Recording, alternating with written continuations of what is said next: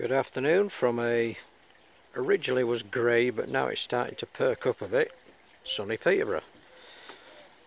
So I've just got another little video, just a bit of an update. Firstly, concerning these things, I've noticed that the fish are getting a little bit frantic at the moment, so I've bought myself a couple of spawning brushes. The thing about these is, this is quite new to me. I've been successful many years ago in getting some babies, but unfortunately, due to my lack of knowledge, the parents ate them all, and that was the end of that. So I'm going to put them in the pond and see what happens, and hopefully if I do manage to get some eggs, I'm going to put them inside a close woven net and put them in the upper pond where they'll be in relative safety. But we shall see, it's all a bit trial and error at the moment.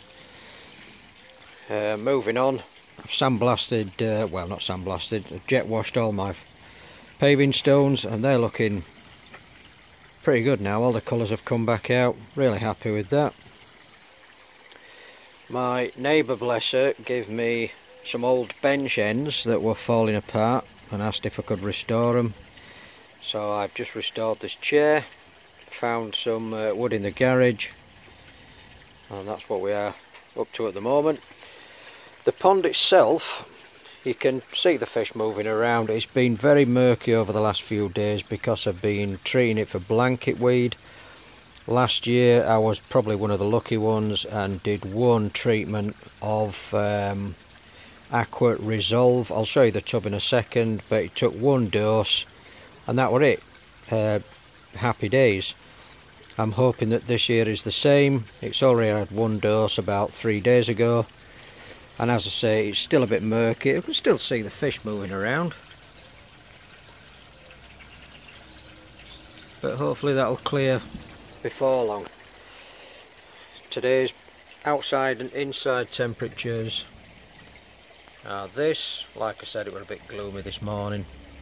It's not too bad now, perking up. And inside the greenhouse, this is the product that I used for the blanketweed. There's many products on the market.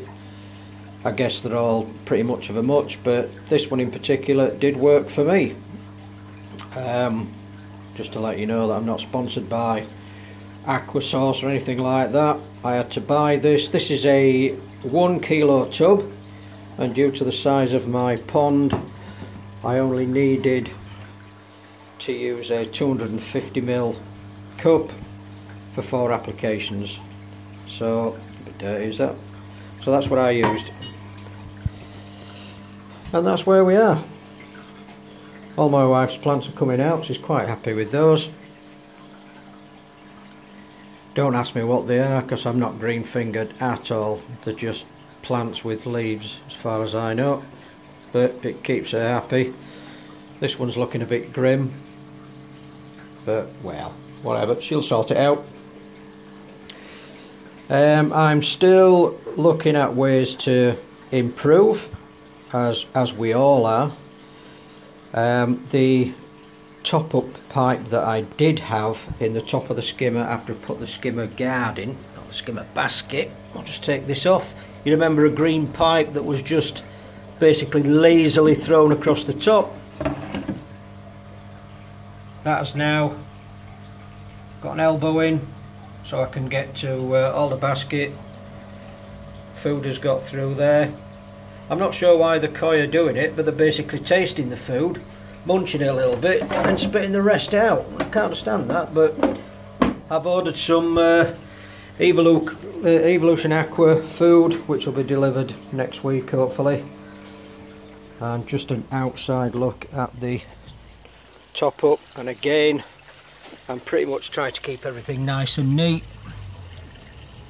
and that's just the top up pipe, 15mm plastic pipe, and that's quite tidy.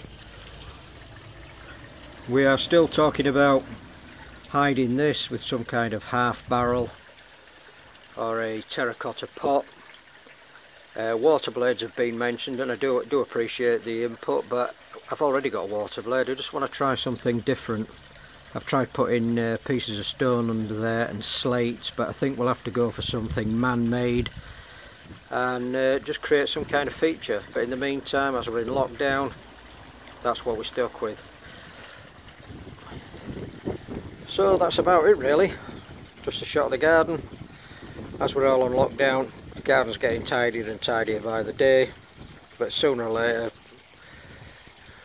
we'll get rid of the coronavirus and we can all go out and enjoy ourselves. So in the meantime, I'm going to sit in my new chair, and this is the view that I get when I'm sat having my cup of tea. And being from Yorkshire, I do enjoy my tea. So happy ponding, stay safe, don't forget your 2 metres. Thank you.